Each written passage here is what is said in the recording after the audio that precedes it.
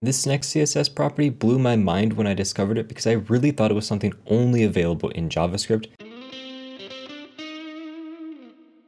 Welcome back to Web Dev Simplified. My name is Kyle, and my job is to simplify the web for you so you can start building your dream project sooner. And one way I want to help you with that is a free CSS selector cheat sheet I have linked down in the description below. Covers every CSS selector that you need to know and explains exactly what they do. And if you download that cheat sheet now, I might also throw in a bonus cheat sheet for you, so make sure you check that out. Now, the very first CSS property that I want to cover in this video is one that is really useful for doing things that you traditionally could only do with JavaScript. So take, for example, this HTML code. We have this simple button that says hover me, and it should display this text, tooltip text. And this is something you would think that you would need JavaScript for, but you can actually do this entirely with just CSS. So let's come in here and we're going to select our data tooltip attribute. And again, this is one of those CSS selectors that you're going to see in that cheat sheet, one that you don't see very often, but is incredibly useful, being able to select data attributes like this. And then we also want to select in here the data tooltip, and we're going to get the before property, just like that. And this is because we want to be able to dynamically insert this text, tooltip text, into our screen, and using a before pseudo element is the perfect way to do that. So we can just come in here and say content, and normally we would have to set this to some kind of predefined string. And if we save, you can see that that string is showing up. But we want it to be this data tooltip right here. So we can use a property in CSS called attr. This is a function, and all you do is pass it in the attribute you want to get. So you could do like the title attribute. In our case, we want the data tooltip attribute. Now, if we say that, you can see that that tooltip text is showing up inside of this before pseudo element.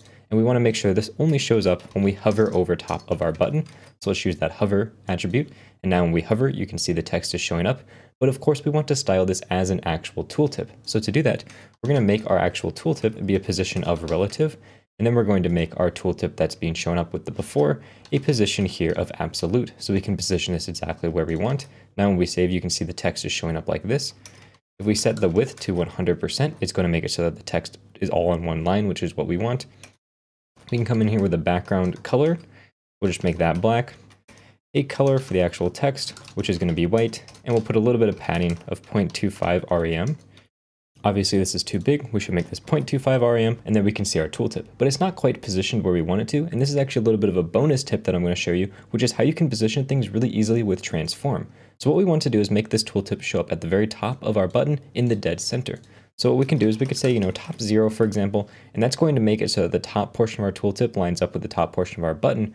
But we want to go a little bit further than that. And what we want to do is say transform here, and we want to translate the y direction by -100%.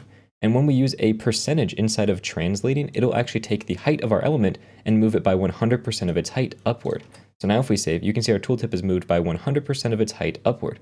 And if we want to give it some spacing between our actual button, we can just make our top a negative number like -0.5 rem.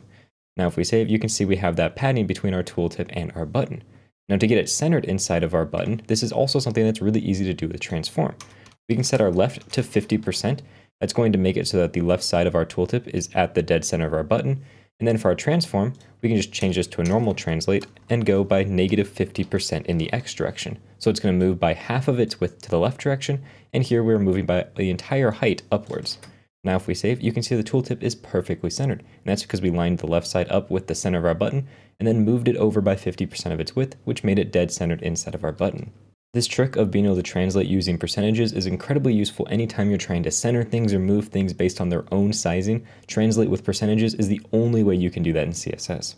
Now this next CSS property is one that's incredibly simple, but is going to drastically clean up your CSS and make writing complex selectors so much easier. So take, for example, here we have an unordered list, and inside of that we have two other lists. Inside of it we have an ordered list and an unordered list. And what I want to do with my CSS is make it so that every single list that is inside of another list has all of the text inside of it of the color red. So to do that, we need to make sure we, of course, check for unordered list inside of unordered list, ordered list inside of unordered list, ordered list and unordered list here, and then ordered list inside of ordered list. So we have a lot of different permutations of things we need to check. And you can imagine that if we wanted to check this 3 levels deep, we would have even more CSS classes we would need to worry about, and it would get quite long and complicated to deal with writing out each permutation by hand, and if you need to come back and change any of these, it's a real pain to do. And that is why CSS created something called the is selector. So what I'm going to do is just write another selector that does the exact same thing right down here. And what we do is we do :is, And then inside of here, we put anything that we want to check for. So we say if this is either an unordered list or if it's an ordered list, we'll just put a comma to separate them. And then that's the first portion of our selector. So it's taking care of unordered and ordered list. Then we're going to say, you know what, we want to do another is selector for unordered list and ordered list. And then finally an li. This selector right here does the exact same thing as the selector up here. And if I copy in this color, and let's just make it green, for example, and I comment out this above example and save, you can see now our text has changed to green. And that's because with this is selector, it's just saying any time that we have either an unordered list or an ordered list, then followed by either an unordered list and an ordered list, followed by an li, then what we want to do is change the color to green. And if we wanted to do this for 3 levels deep, we would just put in another one of these like that. And it's that simple. We just change one single selector. While up here, if we wanted this to be 3 levels deep, we would have a whole mess of different permutations of selectors to deal with, which would be an absolute nightmare to write out by hand. While with this is selector, it is so easy to deal with. This next CSS property blew my mind when I discovered it because I really thought it was something only available in JavaScript, and that's the ability to create a counter inside of CSS. I know it sounds confusing, but let me explain. I have 2 different examples I'm going to use. The first one is going to be this example of headings, and you can imagine you have an article with different headings, and there are different parts within your article, and you want to specify what part they are in order without manually coming in here and saying something like part 1, part 2, and so on. You want the CSS to do this for you.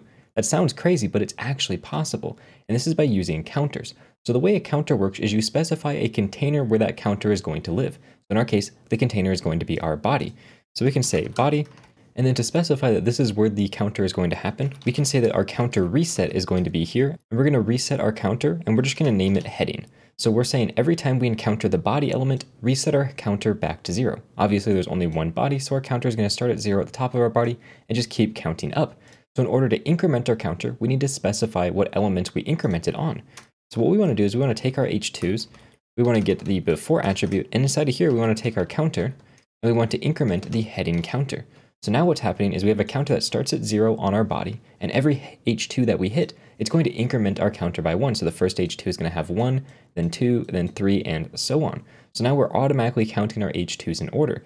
And the reason we're doing this in our before attribute is because I'm going to come in here with our content, and I want to specify our content as the actual counter. So we can just call this counter function and pass it in the name, which is heading. And this is actually going to print out the content of our counter. And if we click save, you can see we get 1, 2, and 3 being printed out. And if we want to make this look a little bit better, we can put some text inside of here, such as saying part, and then we want our counter, and then of course we want a space afterwards, so we're just going to put that space inside of here. And now you can see it says part 1. If I put a space here, now it says part 1, and then intro. We can even put in that colon, just like that.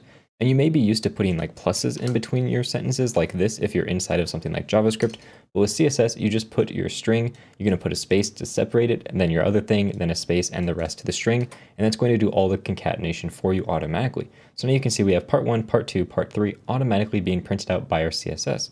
We can even take this a step further and actually specify what we actually want our styling to be. So we could come in here and say upper Roman, and this is actually going to give us Roman numerals instead of numbers. There's a ton of different styles you can use. You can really play around with what you want, but you can specify that as a second property to counter. Now, on top of just being able to do one level of counting, you can actually do nested counters as well. If we come down here, I have an ordered list, and inside of it, I have some LIs, and then I have more ordered lists inside of it. So I just have a bunch of nesting. As you can see, we have 1, 2, 1, 2, 3, 1, 2, 4, 3, 4, just like this. And what I want to do is I want to make this look more like an outline. So I want this inner one to say something like 2.1, and this super inner one will say like 2.3.1 because it's keeping count of everything else around it. So we can actually do that using these counters because you can actually stack nested counters on top of each other without having issues.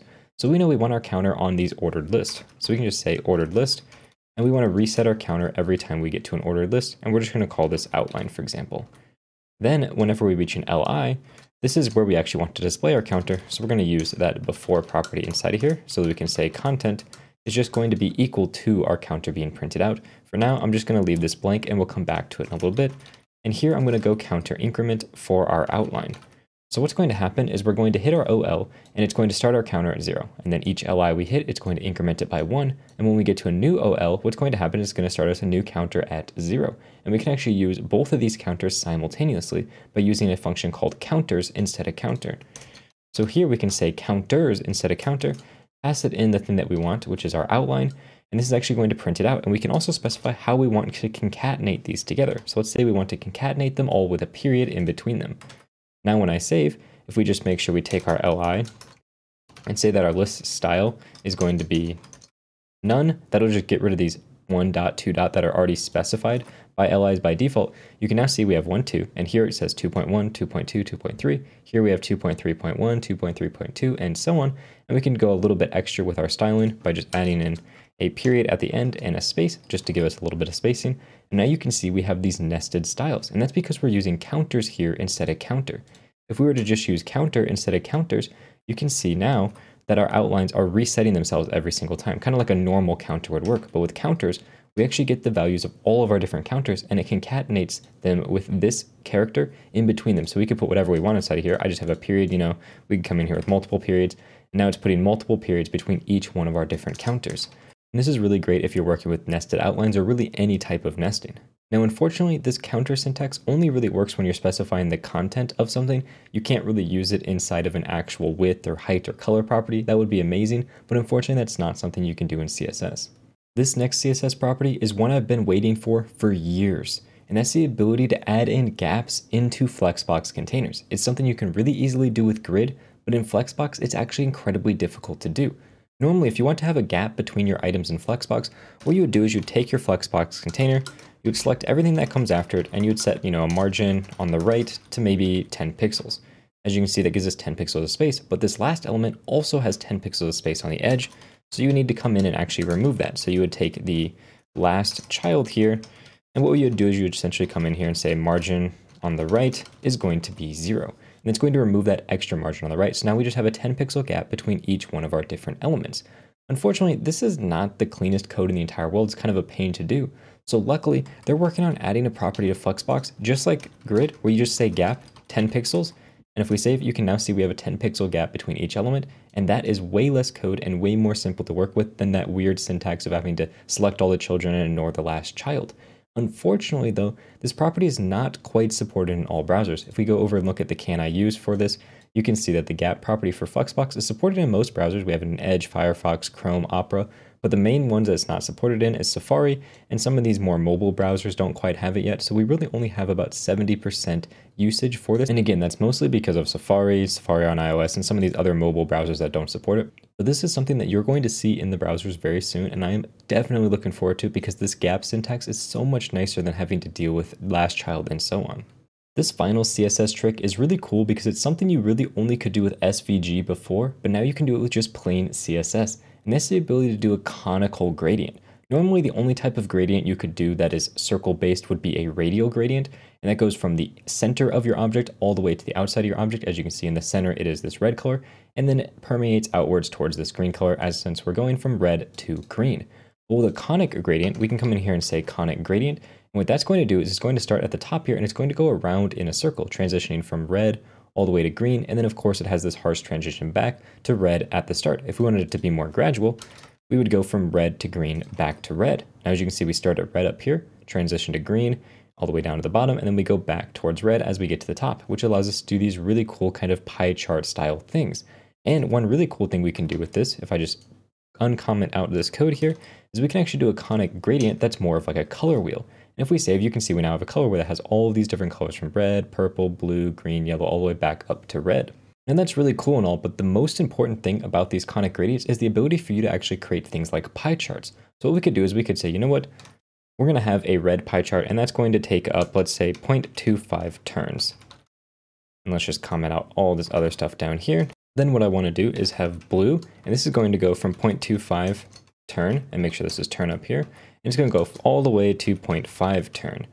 And then finally, we're going to have something like green, and green is just going to go from 0.5 turn all the way to the very end. And now if we save, you can see that 25% of our chart is red, 25% is this blue color, and 50% is green.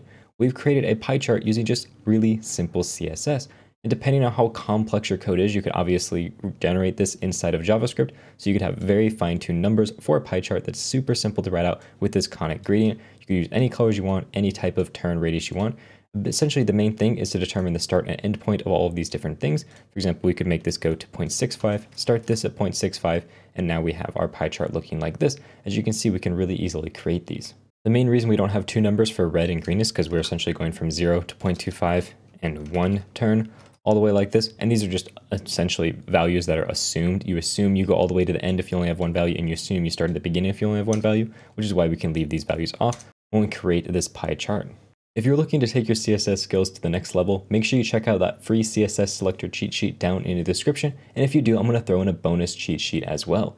Thank you very much for watching and have a good day.